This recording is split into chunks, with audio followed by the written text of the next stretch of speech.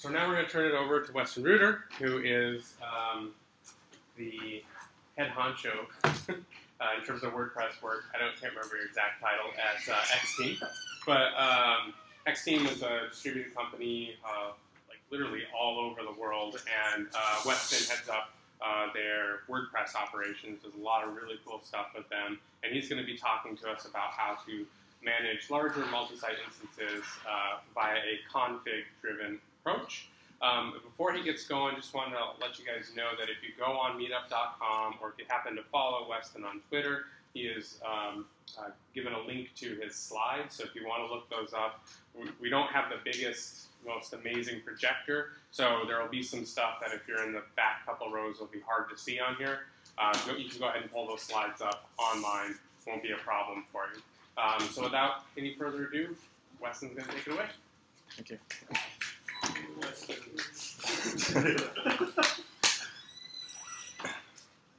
This is a topic that we've been playing around with for a couple years now, or I guess 3 years now at X-Team. As we get into larger and larger sites with more and more pieces that have to fit together, configuration becomes more and more important, and for those pieces of configuration to work with each other instead of having to always try to keep them from clobbering each other. So this is a config-driven WordPress. This is not just about large multi-site instances. It's also single-site installs would be applicable to that. It's a nice pattern for managing any kind of WordPress install. So if you thought this was going to be just for super big sites that are multi-site installs, it's going to be more than that. So this is a little teaser here, declarative over imperative. You'll see what I mean by that. In WordPress, you will find 3 main areas where your site needs to be configured. You have your environment, your wp-config.php file, and then in your theme and your functions.php, and then plugins also have their own configuration, often in an array that gets loaded up when the plugin instantiates. So I'm going to walk through each of these and show you how config-driven WordPress may apply to each area. So you've seen this a lot. Every wp-config.php pretty much looks like this. You've got your constants, your global variables, and not too exciting. It's right there. Very imperative. It's just stepping through functionally, defining each of those for you.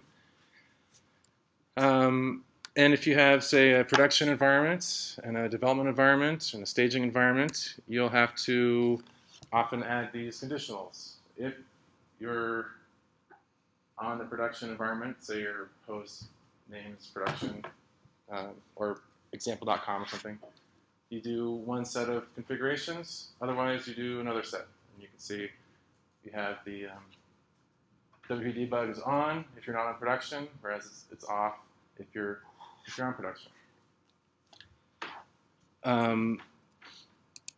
So what if you want to temporarily override a configuration? Say you're doing some development on your local environment and you want to turn WP debug off. This should say true down there. If you want to turn WP debug on temporarily, okay, and you don't want to use ostracize, the cool plugin that Zach made, you have to modify your WP config file, and then if you do git status, you got this dirty index, and it's not a nice thing to see because you never want to commit that, but you may accidentally, so that's not good.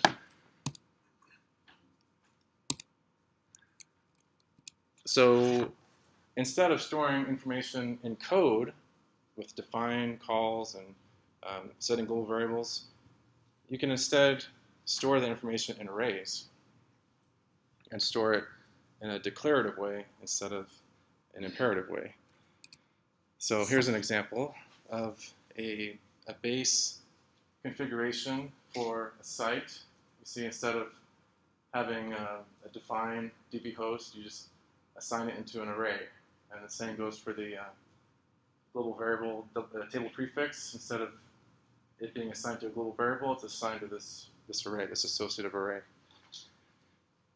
And so then in your WP config, you load up this array, iterate over it. If a key is all uppercase characters, you do a define. If it's all lowercase, you do a set global variable, just like that. So that's one level to these configs, but that's kind of nice. It has a consistent interface for managing configuration in an array. You don't have to decide, oh, is this a define? Is this a variable? You can just assign it to an array. But the key benefit here comes when you have these environment-specific configurations. So instead of having this conditional, if your HTTP host is production, do this set of configuration. Instead, you can have a production-specific configuration that gets merged with the default configuration. So here, this default.m.php file is the one that you saw before, and then it gets merged with this production-specific configuration in production.m.php. And so then in your config, WP config, you load that environment-specific configuration, and when this returns right here, it will have the production array merged on top of the default array. And then if you wanted to have WP debug turned off or on, only in production, whatever is inside of production.m.php will trump whatever in the default.m.php file. And you can go a step further, what I was talking about before, where you have temporary overrides for if you're hacking and you want to turn WP debug on temporarily. You can have another environment file like production overrides.m.php, which is git ignored or svn ignored. And so it's not committed to the repo, but you can just supply it there in your config directory, and it will get read and merged on top of the default and the production.m.php. All three will get merged together at the end. And so this is a common way that we store sensitive production information in your site. You don't want to commit sensitive passwords to your repository if you don't trust all the developers who are contributing, or it's better to keep the information separate if you can. And so in our Capistrano deploy script, one of the steps at the end is to copy this file. It's not committed to the repo as a final step. Copy this file into the build, and then WordPress will automatically read it when WordPress runs. Where does that file get copied from? Uh, Where do you store that file? Whatever Capistrano is told to copy it from. Okay. Yeah, but where is that? Well, it could be in another repository that you specifically manage as DevOps instead of as part of the development repo. Okay. Is that what you do? Yeah. Okay. So you have like another repo that's... Yeah. So you don't worry so much about the repo being insecure. It's that other people, who knows who's in the development code repo, Yeah. could be developers. If you have a contractor coming in temporarily, you don't necessarily want to give them the keys to everything. Okay, yeah. Another alternative here, which all this code is also on GitHub, but here's another alternative where you can, here's like what we saw up here, where you have the production defaults, the production configuration. Here, we take that and then merge on top of it these variables that are defined in your environment. So if you have set your server environment to declare a variable WP underscore DB underscore host, then this will automatically read that and override anything you have defined inside of your file here. So in this way, you can store the credentials separately from any PHP script at all.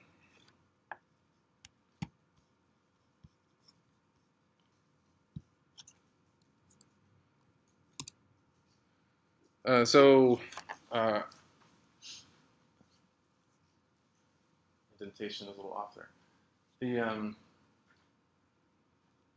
array merge works pretty well if you have flat lists, but if you have multi-dimensional lists, if one array, if you have two arrays and each of them has two more arrays inside of them, if you merge the parent arrays together, whatever is in the second array will clobber what's in the first, no matter how, even if you just define, like if you have a big long array, that hash equals in this big array of configuration. If you do it on a merge with a multi-dimensional array, even though this array only has 0 false, this whole array will clobber the base larger array. So this class here I wrote, which extends the array object class, SQL array object, and it handles the multi-dimensional associative array merging. So if you can have a big array as your base, and then in your environment-specific array, you can just have a sparse array that only defines the information that you want to override. So in that way, there's no duplication in your configurations. So that's server configuration. Any questions about that? You had something a few slides back, and there was a file you were reading in. Oh yeah. Yeah, it was the ActiveEnd. And is that you're just reading like a line from that, or? Yeah, we're using as a switch to indicate which environment is currently active. So it could be stored in this file. This is get ignored as well, so it's not committed to the repo. Or it could be reading from an environment variable as well, or it could be looking at the HTTP host as well. Or okay, and then so it will ultimately return something like production dev, okay, BBB, whatever. And that name corresponds to this .emp.php file. So whatever you have in here is like production.emp.php, bbb.emp.php. Yeah. What's the URL for the GitHub repo you mentioned? It's github.com/xteam/config-driven-wp. Is it xteam with a hyphen like Yeah. this? It's linked in those slides. It's at the last. Click Yeah. links in the slide. I'll take you there.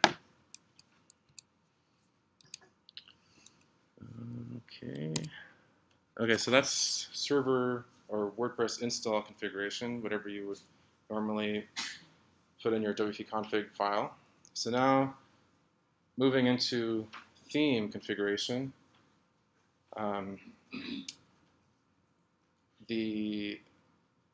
you've all worked with parent themes and child themes, and you've worked with inheriting things from the parent theme and trying to override them in the child theme.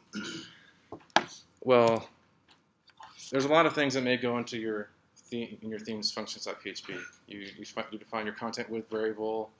You do add theme support for post formats or post thumbnails, post featured images, whatever they're called. Menus, sidebars, image sizes. You can include your scripts and your styles.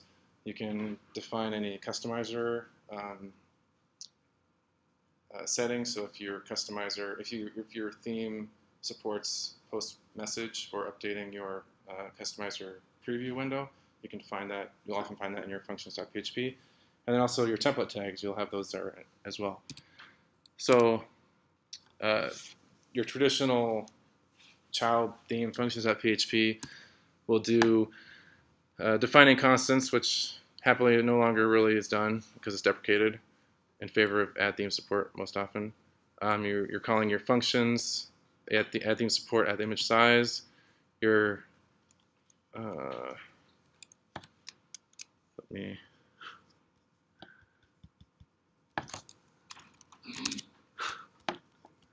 do it live. You define a function, like a template tag, and then you set global variables, and you add any filters or actions that you want your theme to include when WordPress runs. So that's pretty standard. There's a lot of different things you gotta, different approaches to defining these configuration, constants and functions and global variables and filter calls, and so it's not very consistent. It's kind of a mess. And so when you look at your typical functions.php, you got all these different functions that are happening at different times, and you have to try to remember the right syntax for what feature you're trying to configure. And so it's hard to easily drill down to exactly where you need to configure because it's all over the place. And a child theme loads before a parent theme loads. So this is done so that because a child theme used to always define these constants and these global functions, WordPress doesn't allow you to override constants that have been previously defined or override functions that have been previously set or defined as well. So that's why the theme loads first. And so in your parent theme, you have to always make sure that you check is not defined. If you have any add image size or add theme support, you need to make sure that you don't overwrite what a child theme may have already set. You have to check to see if that function exists first. If you don't, you'll get a fatal error. You have to check to see if the global variables have been set already, and only set it if it hasn't. And then you have to make sure that any filters that you add happen before they would happen in the child theme. So you got to set the priority a little higher. That's a mess. That's just not right. This has got to be more elegant. So here is one way to go about that. So here, instead of having all those different functions and function calls and all those different syntax, different ways of configuring themes in that previous slide, here you have a single array that defines all the different features and configuration that your theme supports and what WordPress needs to activate when it runs. So you got your content width, your theme support, menus, image sizes, sidebars, the style sheets that you want to register in a queue, scripts that you want to register in a queue, customizations, and then here's a little experimental piece, template tags, where you can define at runtime what those functions are going to be mapped to, but it requires eval, so I don't necessarily recommend that right now. But so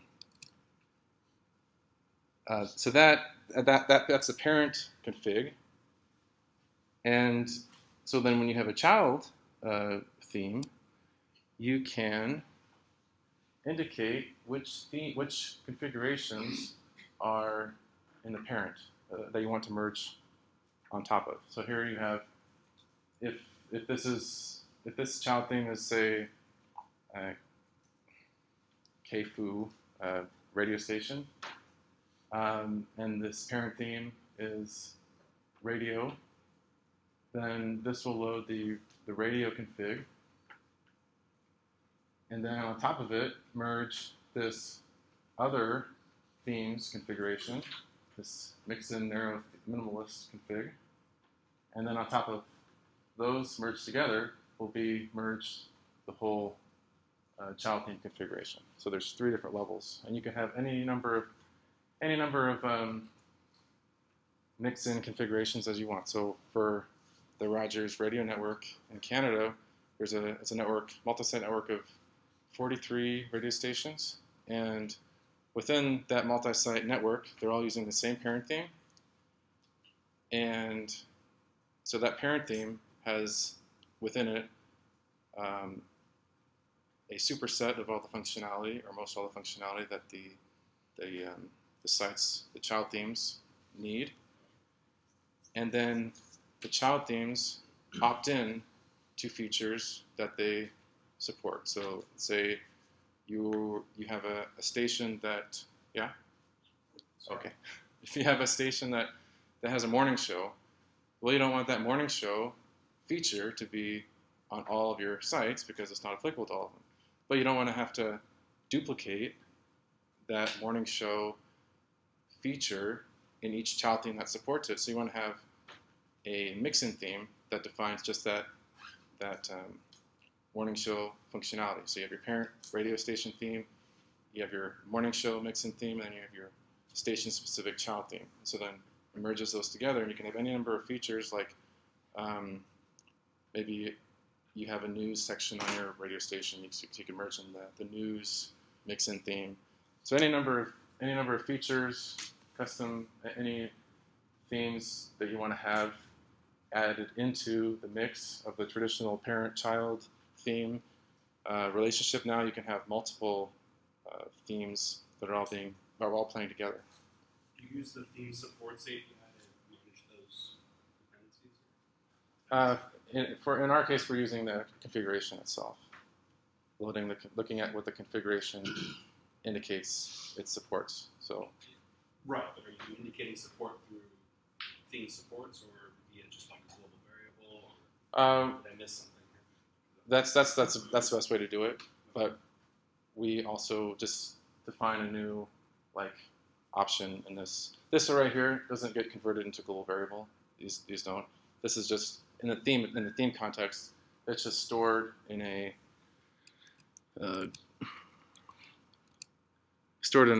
one global variable theme config, and then you can access the members of that to indicate whether something is supported or not. But using theme support API.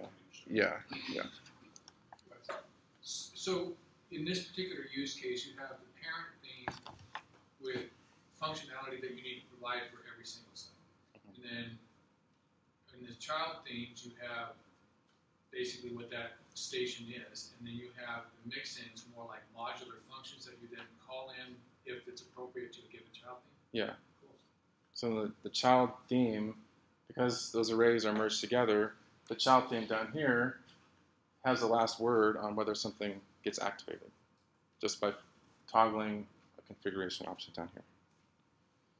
So you can see for this child theme, we don't want to have a sidebar, so we say sidebar primary false. So when those arrays get merged together, this element gets dropped out, and so then that sidebar is never even activated.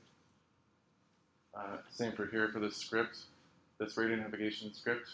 Here we just say we don't need this on the site, so we just enqueue it false, and that just says it remains registered, but it doesn't show up.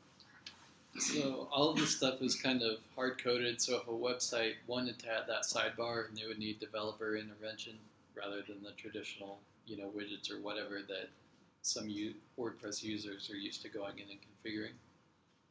Well, so if that site was specifically coded to not include a sidebar, then yeah, you wouldn't be able to add widgets. Yeah, so if they're, whoever owned that radio station went, hey, we want a sidebar, and they couldn't go log in on the weekend and do it. They'd have to call you guys. Right, but this is just an example. Yeah, normally you wouldn't be turning off sidebars, but if you needed to, if it was like a microsite, for example, like this news station that is just being launched and there's no content yet, and you just want to have a splash page, maybe you don't want to have sidebars or menus, so you just turn them off. But they could switch the theme. So like if you have like a KFU splash theme and a KFU full theme, the splash theme could say, I don't want the primary sidebar, but then the full theme could say, yes, I do. And they could just switch the theme in admin.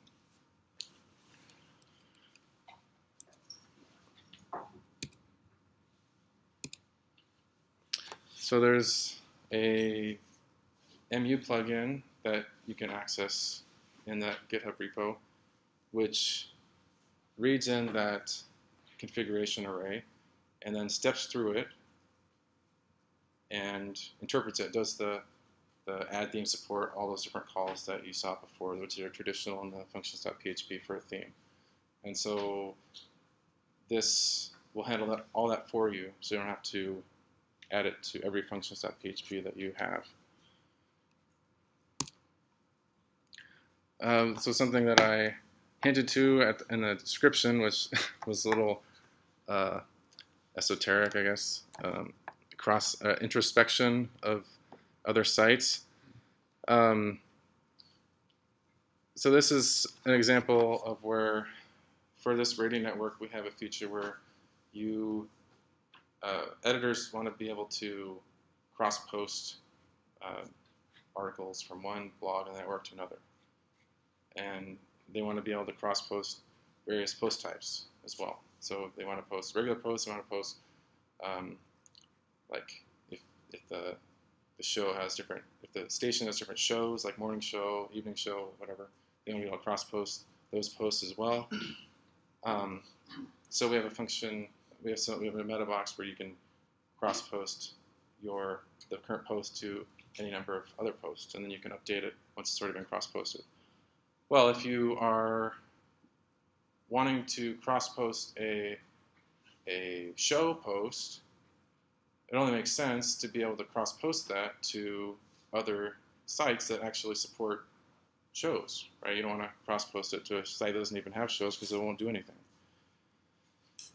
So normally, WordPress, because when you load up a site, it registers post types and theme support at runtime. You can't look at another site in the network to determine at runtime what support has been added, because in order to know, you have to actually execute the site. You have to actually run the site. You have to run the theme, because it's declared normally imperatively in function calls. But if each site has a configuration that is associated with it, then you can, in one site, just load up the configuration to the other site and say, okay, do you have this post type registered? If so, allow yourself to cross-post to it, that show posts.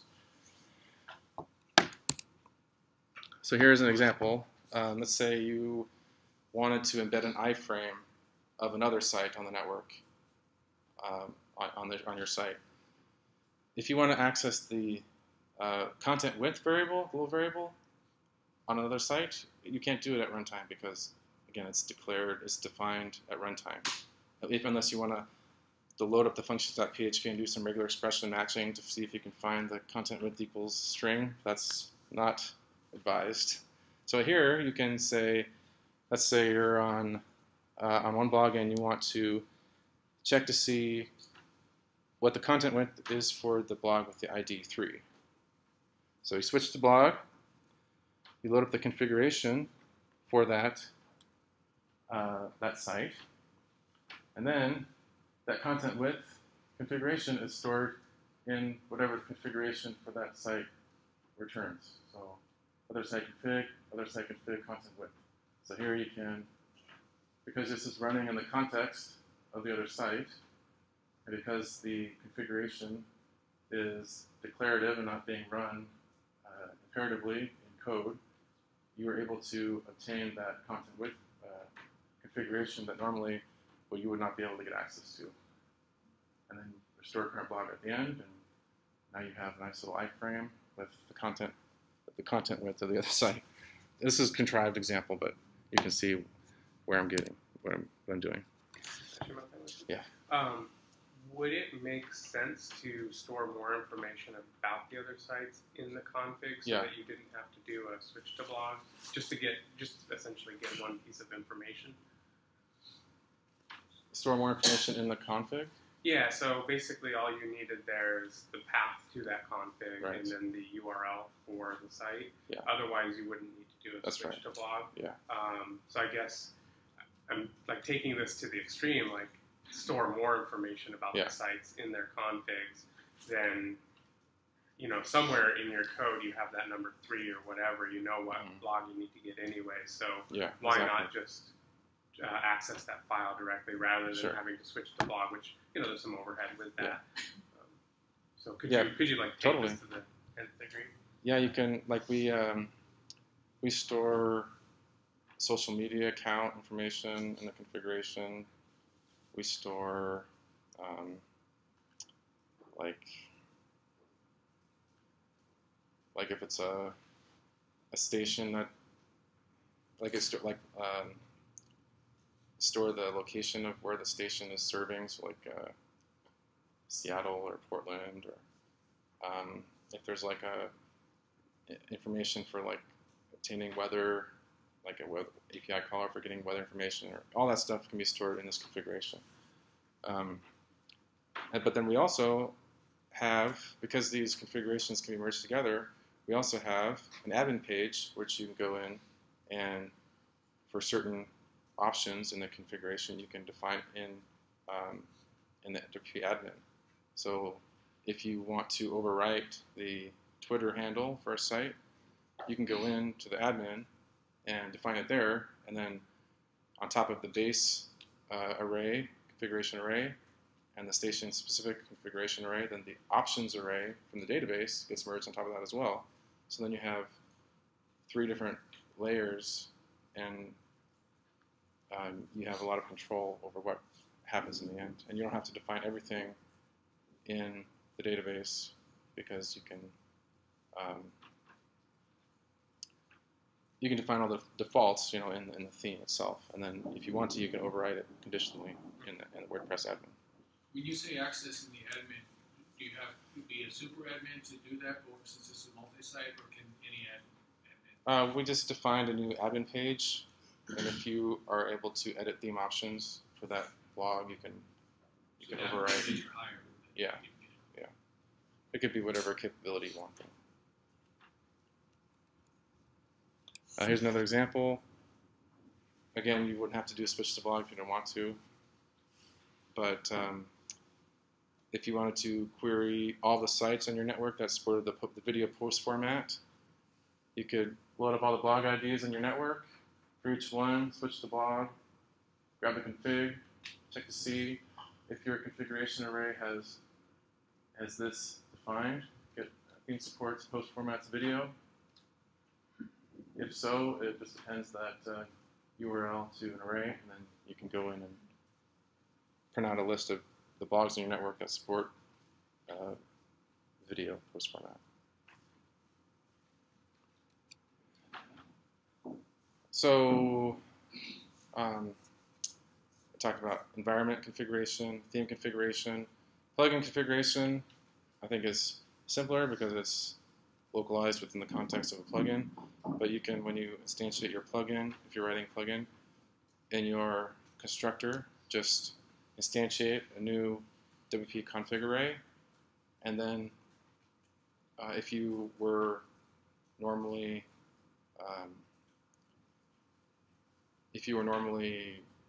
just having a regular array, you can just use this instead, and then you can then merge in via some action hook. Other plugins can then just merge on top of that array the configuration that they want to define for your plugin. So like I said, it's on GitHub. I just hacked on the prototype over the weekend, so it's not a fully functioning site, but it just illustrates the concept that I'm trying to communicate. And that's all I have for you. Any questions? More questions? Did you, like what was going through my head when you were talking about the configuration being sort of a PHP array was like, we produce a JSON, and then I don't know why, because it's the thing to code configuration arrays. Have you experimented with any other ways of creating the config file itself? Yeah, initially I was using JSON. What led you to go back there? I'll show you. So if your configuration array is PHP code, then it can do things on the fly. You can. Let me show you. Your themes, radio, config. So let's go down here to your scripts. So here, the config driver when it iterates over the scripts array and it turns the script, the source, the enqueue, these into positional parameters, when it comes across the enqueue array item, it checks to see if it's a callable function. And if it is, then it just runs it right there and then uses the return value of that when it gets passed into WP enqueue script.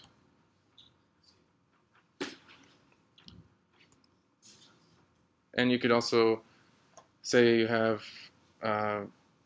one thing we often do, we'll have like for the dev environment in the site level configuration, your like bpv.php, the WP debug array item may not be set to true or false at all. It may be set to isSet _ get debug or something. So you can conditionally set configuration options in the query string so that you can easily toggle them without having to actually go in and modify code. So if by having all that done, by having all these configuration arrays in PHP, they can do fancy things like that, which you wouldn't be able to if it was just JSON. And PHP supports commenting, whereas JSON does not. You mentioned a plugin earlier. Is that necessary for the theme to be able to understand all those config files together? This plugin right here. So this is the config array class, and then this config drivers Moo plugin is what runs after theme setup. So once your theme is loaded, this runs, and it'll grab the config for the theme, and it will then iterate over it and do all the setups. So you see your add theme support, you do your add image size, register nav menus, but it's getting all the content from the configuration array. So you could copy this plugin into your functions.php if you wanted to, into your themes functions.php. But this just makes it available to every site on your network.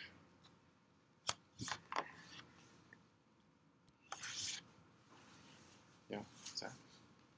Part of what's nice, I think, to a lot of people with WordPress is that any WordPress site you kind of start working on, you sort of know, okay, in the WP file, this is going to be here, this is what plugins like, this is like the stuff I can expect from the theme. This is kind of unfamiliar. Like, if I got this, I'd be like, what the hell is going on here? What crazy idea does this guy have? I mean, this seems to work really well in your system, but if you thought about that, like, do you have concerns about that? If, I don't know, maybe in the future you guys aren't working on the specific stuff? Job security for its team. Yeah, I mean, in one sense, it's brilliant. In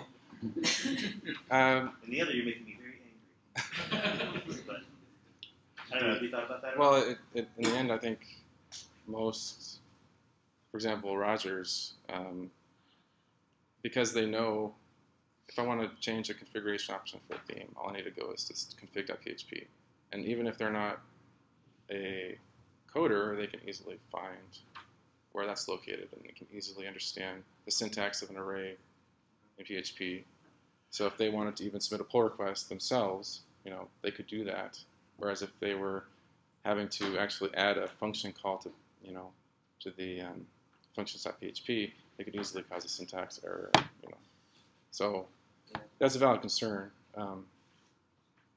So this isn't applicable to all sites, but if you have a large multi-site instance where it benefits from it, then why not? And so this is your WP config, and it says right here what's going on, so you don't have to guess. Yeah. Yeah, I mean, if we have it documented in the code pretty well, it's all there, all the same variables get set. Yeah.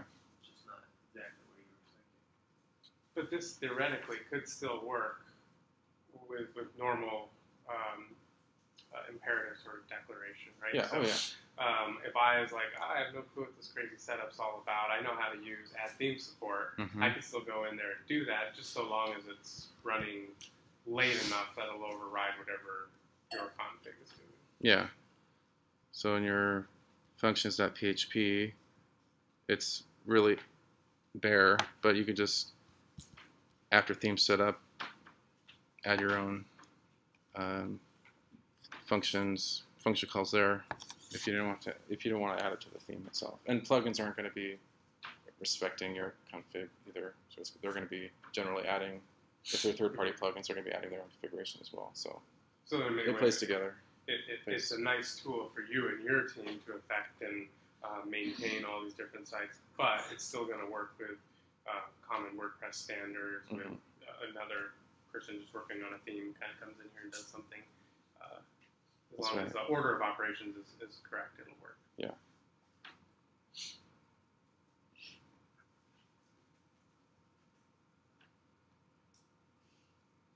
A lot of the benefit you showed was for like kind of a large multi-site network, and that makes sense. Do you see a lot of benefits to using this kind of thing for even a smaller single site?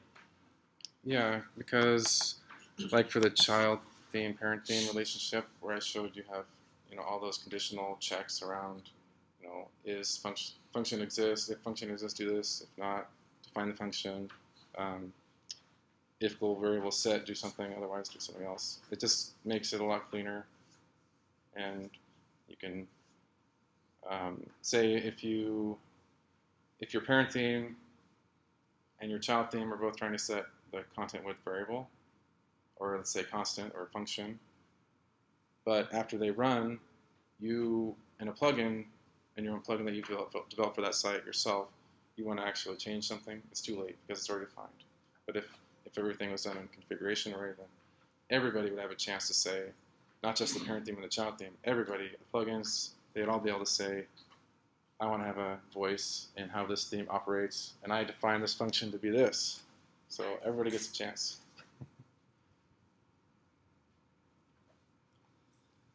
I think this would work well is a lot of projects I do, I have like a standard parent theme where I define, navigation menus or a testimonial custom post type or whatever that a lot of different projects use. And I set up child themes on top of that parent, but I think implementing, a config like this would definitely be beneficial, even if it's not a multi-site, but if you have a kind of standardized parent theme or framework that you use across different projects. Yeah. You can have your own framework parent theme that you add every single piece of functionality you could ever imagine and just opt into the features that your specific client's child theme needs to support. Yeah. So there are some things that are pretty theme specific in here, but some of the stuff kind of sounds like it belongs in the plugin as well. So you're saying that this works the same way, just having the same functionality to the plugin to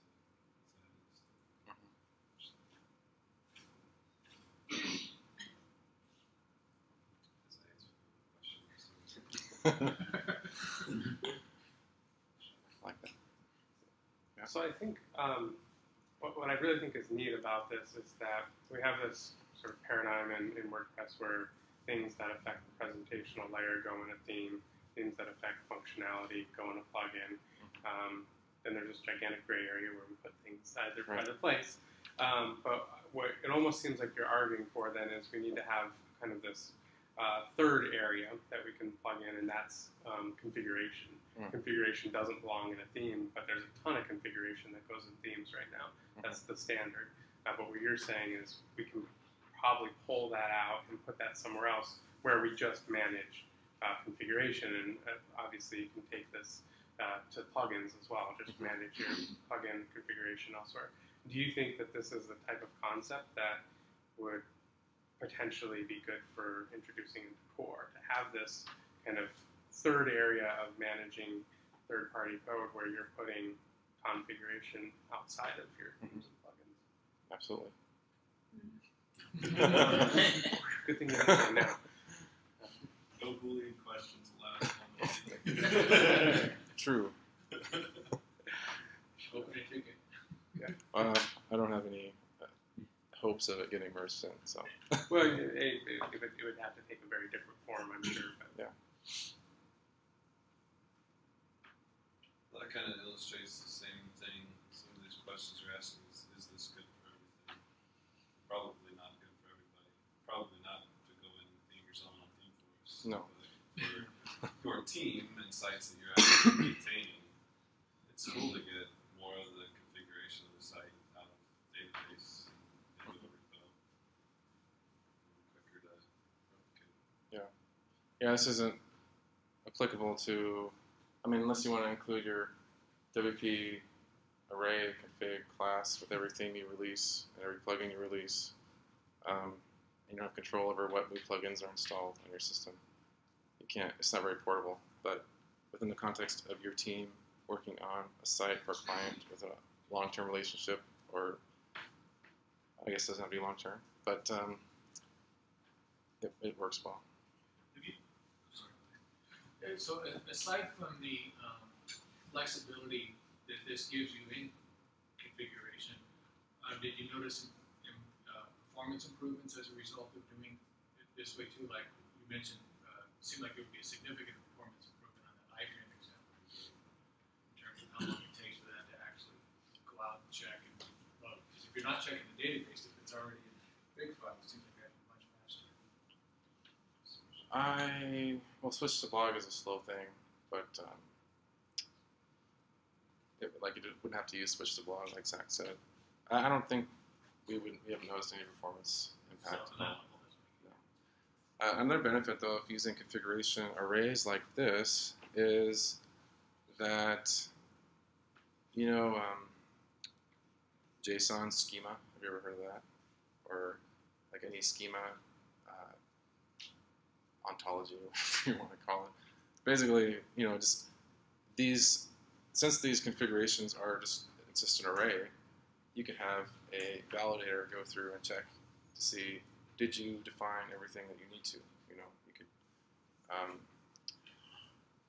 functions, WordPress core functions, I assume, are checking for things like that, but probably a lot aren't. You may forget to include some parameter for some functions, but if you have a standardized array format that you accept configuration in, then you could then validate that configuration because it's just data.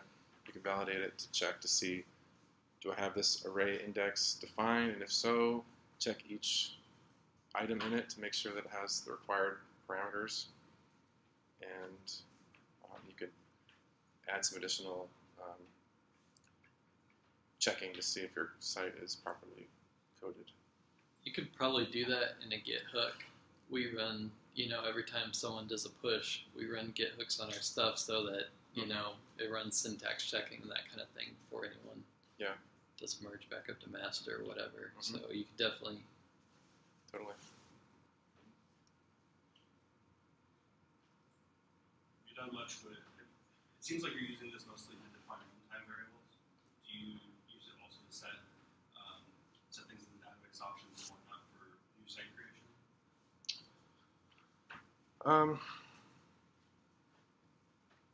Well, yes.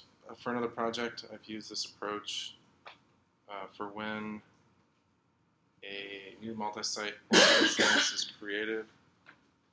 There's a configuration that indicates initial like widgets to create, posts like menu items to add, whatever you want your site to be instantiated with. So yeah, it's using configuration to do that as well.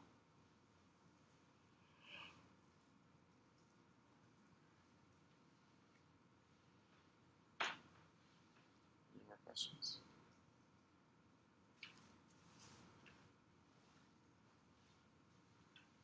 All right. Well, thank you, Weston.